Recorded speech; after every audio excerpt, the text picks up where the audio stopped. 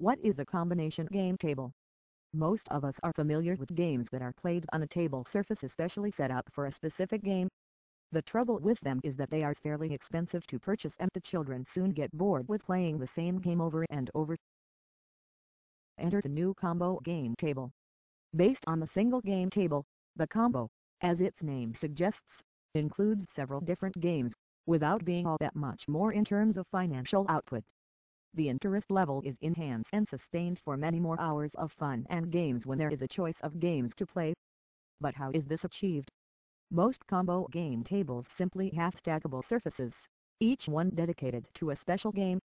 So you can choose from up to 12 different games, depending on which table you purchase. Some have fewer than 12 games and these, naturally enough, are more affordable. However, even the 12-game combo is not expensive, considering you get access to that many games.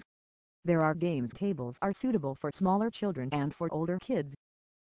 Some, like the 5-in-1 combo, have a swivel surface rather than a stackable one. This one also has a storage compartment, which means that all the accessories can be kept together instead of getting lost or left out to mess up the room.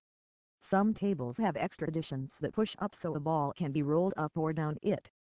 The games that these tables offer vary too, so take into consideration which games your family are likely to enjoy playing most before choosing an appropriate one.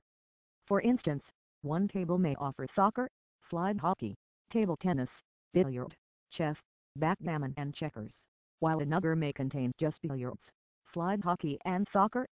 The 12 combo games table includes their hockey, table backgammon, tennis, pinball soccer, finger football, bowling, target toss, chess, checkers, football toss, basketball and beanbag toss, a great variety.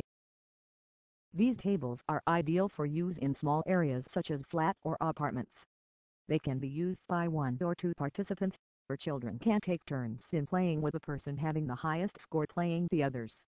When the game is finished, the table can be stacked up and stored in a corner or against the wall somewhere without looking untidy.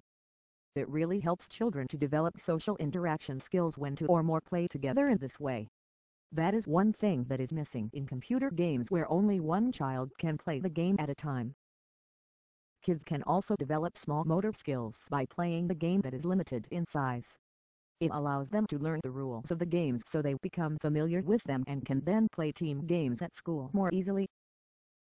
When purchasing combo games tables, take notice of the height and strength of the unit.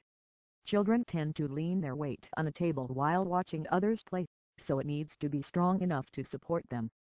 You can expect your children to enjoy many hours of fun with their games table,